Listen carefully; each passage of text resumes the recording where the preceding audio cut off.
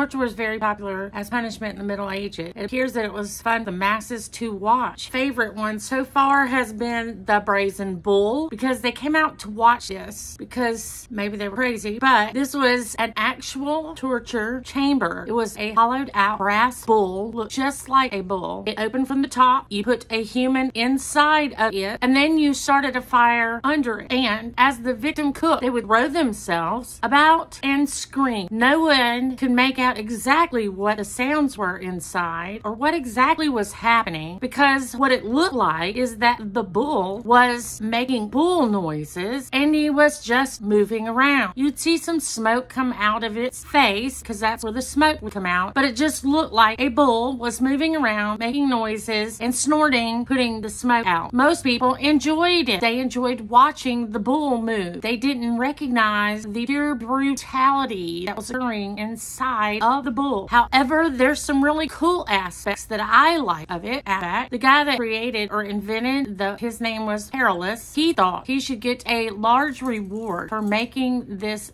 device, but instead the tyrant Valerius put him into the bull first, the very first person to be put in it, and he was killed, obviously, because what happens in it is they put you in it, they heat it up, and the brass burns you to death. Well, not only did the guy that created die in it, so did Valerius eventually get put in it when they had enough of him. They put him in there and they cooked him off. Have you ever heard of the middle-aged torture device called the scavenger's daughter? It is horrendous. It was used to crack bones and dislocate the spine. It was created by a British man named Skeffington. So sometimes it was called Skeffington's Gyves. Really, it's called the scavenger's daughter. Now, the tool consists of a hoop of iron with a hinge in the middle. The victims sat crouched on one side of the hoop while the other half was put over their back. The torturer would just tighten the screw to make the hinge force the victim into a more crouched position. So, what would happen to the person? It would crack the ribs and the breastbone. And of course, the spine would be dislocated. When this occurred, blood would burst through the fingertips or through the face as this crunching was occurring. Queen Elizabeth I of England used this tool for high treason. Another torture device.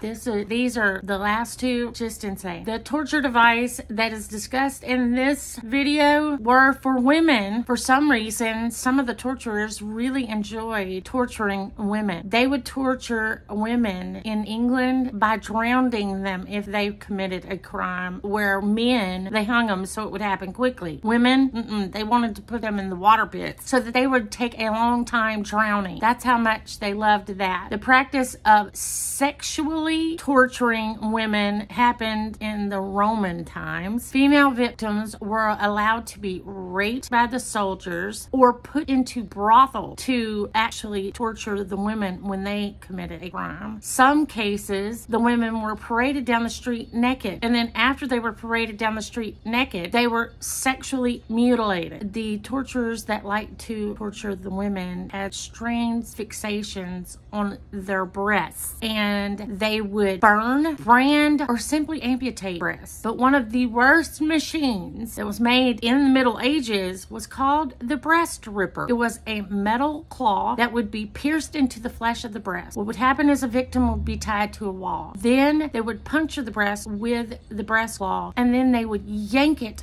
away and do it repeatedly, tearing the breast to shreds. Now, this didn't always kill someone. In fact, it never killed anybody, but most of the time, torturers that like to torture women would do a whole lot more to them. It wouldn't just be this. They usually used this piece of equipment for heresy, adultery, and of course many more crimes. The pair of anguish. What the heck do you think that one's about? Ooh, probably one of the worst tools ever for torture. It could be used orally, anally, or vaginally. It was shaped like a pear, made up of 4 separate pieces, and on the top it had a keep, and it was all made of metal. On heretics, they would use it orally. For homosexuality, they would use it anally. And for witches, they would use it vaginally. And what would happen is they would insert the pear, twist it to start opening, and it would slice to shreds the insides. And while this caused extensive internal injuries, it didn't kill them. But for the most part, why would you still want to be alive? However, most of the time when this torture was used, there was other torture used afterwards. So most of the victims did eventually die. Well, goodness. Make sure you subscribe after you finish this video and come back for some more history. Weird history, of course. Bye.